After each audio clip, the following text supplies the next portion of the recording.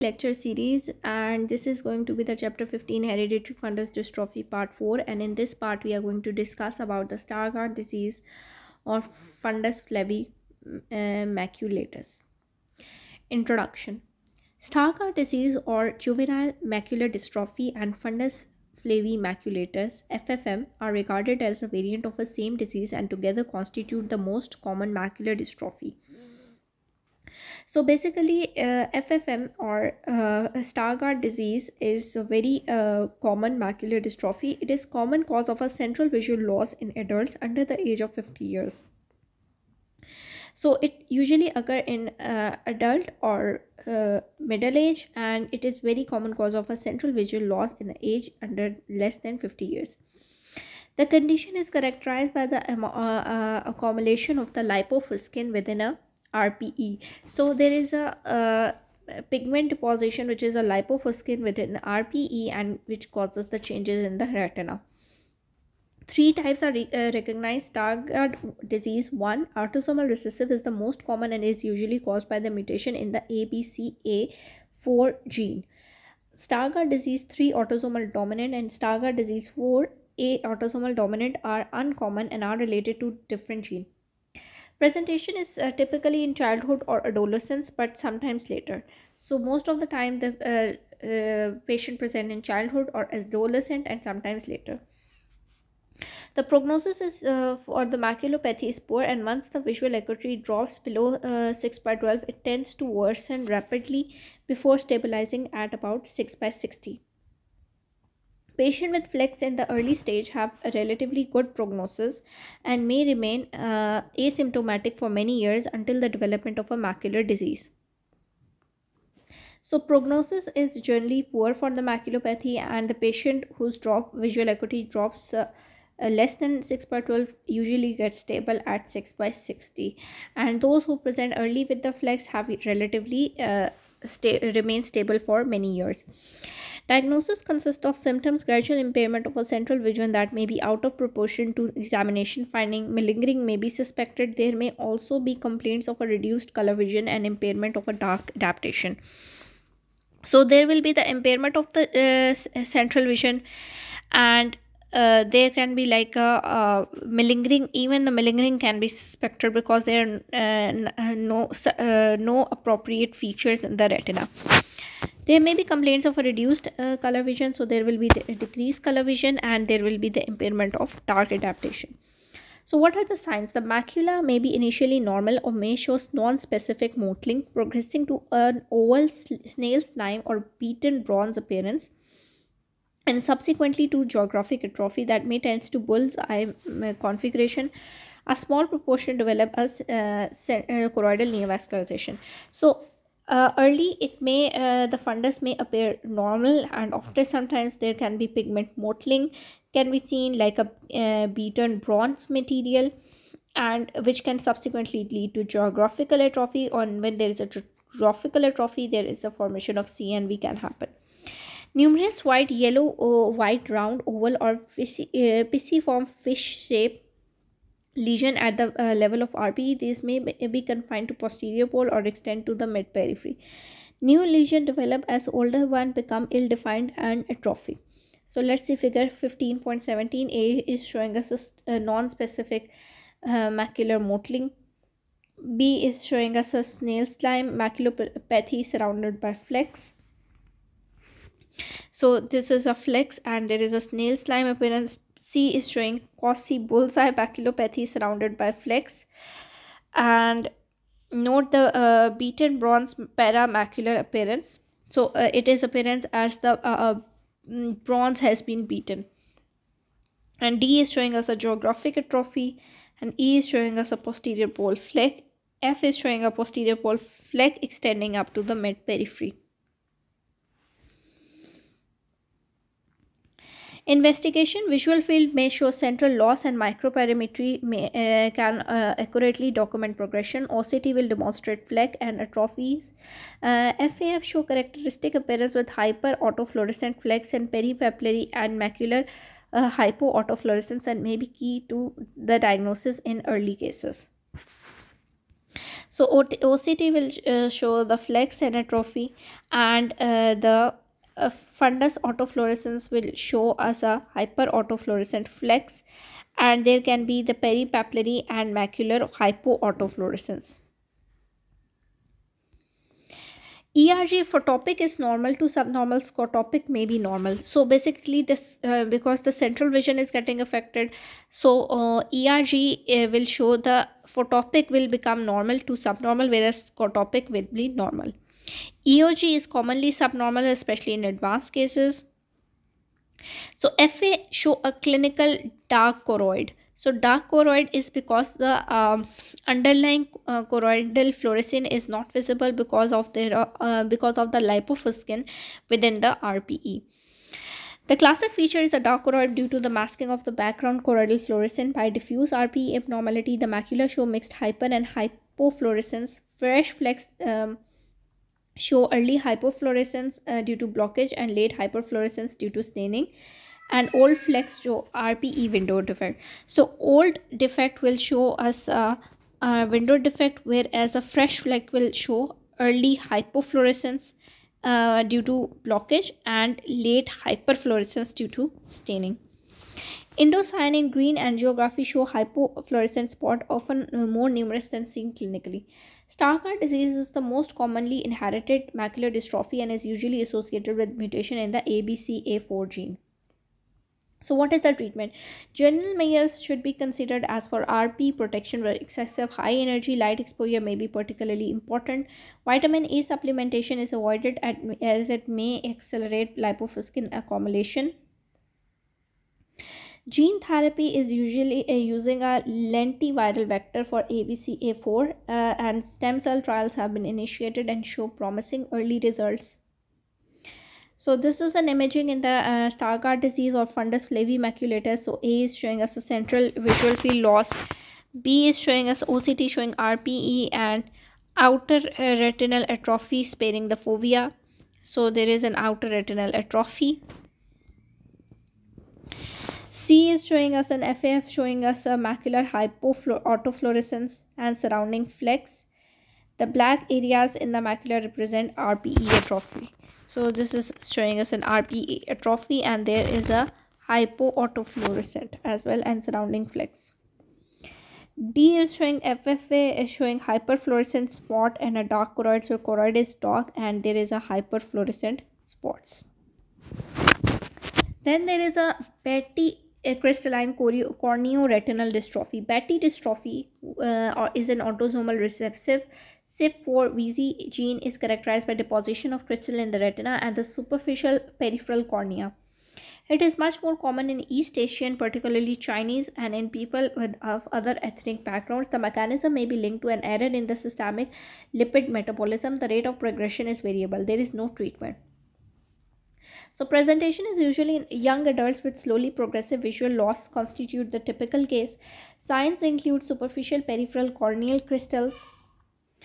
So there will be the corneal crystals will be superficial and peripheral. Numerous fine yellow-white crystals scattered throughout the posterior fundus are followed by localized atrophy of RPE and the choriocapillaries at the macula. So there will be the in the fundus there will be the yellow-white crystals that is scattered, and they are going to be the atrophy of RP and choriocapillaries at the macula. Diffuse atrophy of the cardiac capillary subsequently develop with a decrease in size and number of the crystals. So after that there will be the diffuse atrophy of choriocapillaries, and there will be the decrease in the number and size of crystal. There is a gradual confluence and expansion of the atrophic areas into the periphery, leading to the diffuse chorioretinal atrophy in the end stage disease. So multiple atrophy will coalesce to form a big atrophy. So investigations include the visual field will show constriction, OCT demonstrate crystalline deposit and macular changes, ERG subnormal, FA in moderate disease show characteristic large hypofluorescent patches corresponding to the choriocapillaries loss with intact overlying retinal vessels. The patches may become confluent over time. So visual field will show constriction, OCT will show crystal deposits, ERG will be abnormal. subnormal, and FA will show hyperfluorescent patches which will correspond to the choriocapillary loss, and there will be the intact overlying retinal vessels. So this is a Betty crystalline corneoretinal crystalline dystrophy. A is showing wide field imaging, show crystalline deposit. B is showing OCT, showing deposits and the macular changes, and C is showing showing characteristic hypofluorescent patches. So this is a hypofluorescent patches. Then there is an Alport syndrome. Alport syndrome is basically when there is an autoantibodies that are formed against the basement membrane, especially type 4 collagen, and it mostly affect the kidneys. And what is basically in eyes, it has certain kinds of problems. For example, it can cause, if we go from the cornea, it causes posterior polymorphous dystrophy. It will cause anterior lenticonus. It will cause cataract formation. It will cause perimacular flex. So Alport syndrome, predominantly X-linked recessive, is caused by mutation in the different genes, all of which encode particular forms of type 4 collagen, a major basement membrane component. It is characterized by the chronic renal failure, often associated with the sensory neural deafness. These are scattered yellowish punctate flecks in the perimacular area. So around the macula there are yellowish punctate spots, which are often subtle, and large peripheral flecks, some of which may become confluent. The ERG is normal, and the prognosis for vision is excellent. Anterior lenticonus and posterior polymorphous corneal dystrophy may occasionally be seen. So this is Alport syndrome. A is showing us a perimacular fleck. So you can see there is a macular fleck, and B is showing us a peripheral flecks. Then there is a familial benign fleck retina. Familial benign fleck retina. Benign flecked retina syndrome is a very rare autosomal recessive disorder. It is asymptomatic and so usually discovered by chance. Numerous diffusely distributed yellow-white polymorphous lesions whereas the fovea and extend to the far periphery. The flecks show autofluorescence and probably composed of lipofuscin. The ERG is normal and the prognosis is excellent. So this is a benign familial fleck retina. So it is an occasional finding and patient is usually asymptomatic. Next is a congenital stationary night blindness. So congenital stationary night blindness is when the when there is a night blindness that is present congenitally, and it is usually stationary, and it has two appearances, with the normal fundus and with an abnormal fundus. And abnormal fundus has two types, which is Ogashi disease and fundus albipunctus. So congenital stationary night blindness refers to a group of disorders characterized by the infantile onset nyctalopia, which is a night blindness but non-progressive retinal dysfunction. The fundus appearance may be normal or subnormal. So there can be with the normal fundus appearance. Congenital stationary night blindness with the normal fundus appearance is sometimes classified into type 1, and which is complete, and type 2, which is incomplete form, that are generally due to mutation in the different gene. The former is characterized by the complete absence of a rod pathway function and essentially normal cone function clinically, and on ERG the later by impairment of both rod and cone function. So there will be absence of the rod function and sometimes with the almost normal cone function, and after that there will be both rod and cone dysfunctions. Mutation in numerous genes have been implicated with X-linked recessive, autosomal dominant, autosomal recessive pattern. The autosomal dominant form is usually associated with normal visual acuity, but many autosomal recessive and X-linked recessive patients have a poor vision with nystagmus and often significant myopia. With an abnormal fundus appearance, Ogashi disease and a fundus albipunctus. Ogashi disease is an autosomal recessive. The fundus has unusual golden yellow color in a light adapted state, which become normal after prolonged dark adaptation, meso or meso-Nakamura phenomena. So Ogashi disease is basically have a phenomena which is known as a meso phenomena or meso-Nakamura phenomena, in which what happens is when there is a light state, the fundus will be golden yellow color, but after the dark adaptation, the fundus will become normal. Rod function is absent after 30 minutes of dark adaptation but recovers to near normal level after a prolonged period of a dark adaptation. So rod function usually after the normal dark adaptation time is absent, but after a prolonged dark adaptation become normal. Then there is a fundus albipectus, is an autosomal recessive or dominant. It's condition that may be the same entity as a retinitis punctata albicans. They can both be caused by the mutation in the RLPB1 gene. The fundus shown multitude of a subtle tiny yellow white spots in the posterior pole, sparing the fovea, sometimes the macula, and extending to the periphery. So usually they are yellowish white spots that are usually present at the posterior pole that will spare the fovea and sometimes macula and extend to the periphery. In contrast to the retinitis punctata albicans, the retinal blood vessels, optic disc, peripheral fields, and visual acuity are believed to remain normal, though the natural history is not yet absolutely defined. Fundus fluorescent angiography show mottled hyperfluorescence indicating depigmentation of the RPE. The ERG is variably abnormal. Both cones and rods may be affected. 12.22 is showing us a mesophenomena in Ogochi disease. So you can see the golden brown fundus in a light adapted state and a normal in the dark adapted state. This is a fundus albipectus which is showing us a clinical appearance. So there are multiple yellowish white spots and FA showing the mottled hyperfluorescence. Then there is a congenital monochromatism, so which is known as a achromatopsia. This is a group of a congenital disorder in which the colors cannot be perceived and visual acuity is reduced, particularly in brightly illuminated environment, hemarolopia. So basically there is a color vision is decreased and visual acuity is sometimes generally reduced, and especially in a brightly illuminated environment, which is known as hemarolopia. Mutation affecting the cone specific cyclic nucleotide gated CNG channel beta 3 and alpha 3 subunits are responsible for about 50% and 25% of the complete achromatopsia respectively.